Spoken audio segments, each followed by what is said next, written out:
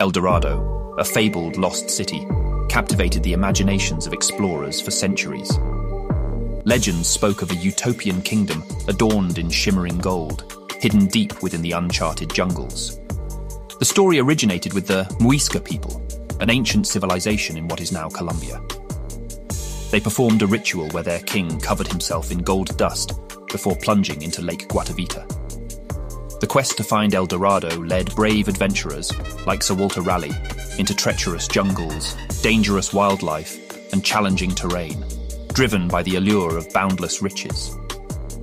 While the City of Gold has eluded discovery, the legend continues to inspire us. It symbolizes the human spirit of exploration and the pursuit of dreams beyond material wealth. Today, archaeologists continue to uncover ancient artifacts, decipher forgotten tales, and piece together the puzzle of this mythical city.